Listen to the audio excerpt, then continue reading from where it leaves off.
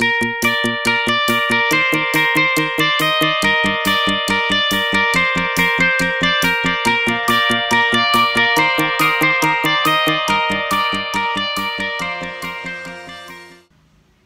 guys, Tesla Tim here, and today we're going to go over Autopilot 1 versus Autopilot 2.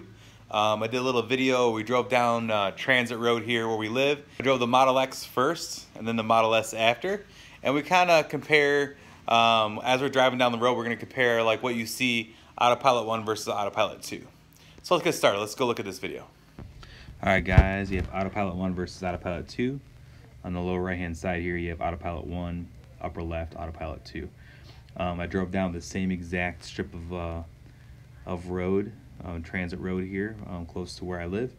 And if you look at Autopilot 1 right now, it's got a couple cars ahead of it, and you can see you have a blue car, and then you have a car in front of it. That's actually the radar bouncing underneath the other car, and you can see both cars. And you can also see cars to the left and to the right as the cars get closer and we start moving. Autopilot 2.0 doesn't do that. If you look here, it basically just shows the car ahead of you. It doesn't show a lane to your right. It doesn't show any other cars if they get close. So up here we got a couple cars coming close on the Autopilot 2 on the right side, and the car doesn't even recognize them. But if you look at Autopilot 1, you've got a bunch of cars all around it. See that? So I'm not 100% sure if Autopilot 2 does recognize the other cars, but it's just not visually showing it to you on the screen. But you can see on the right hand side of Autopilot 1.0, it's basically displaying all the cars around us.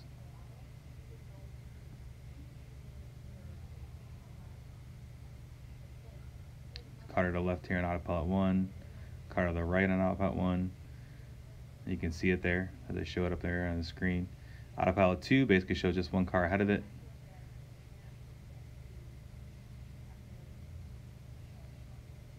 Yeah, not much going on there. So that's really the big difference right now is, you know, obviously Autopilot 2.0 is driving you. You are able to do lane changes and all that good stuff.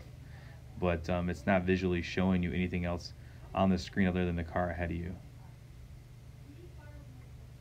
And obviously Autopilot 1.0 is the Mobileye version of Autopilot, the one camera system, and it definitely has more information going on. It's more seasoned, I guess, if you want to call it that, more mature product. I'm going to let this roll for a little longer, let you guys kind of see both these going on back and forth.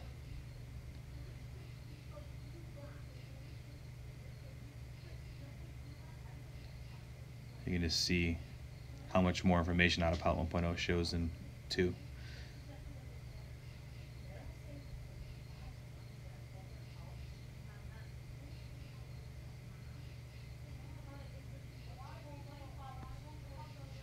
Amazing.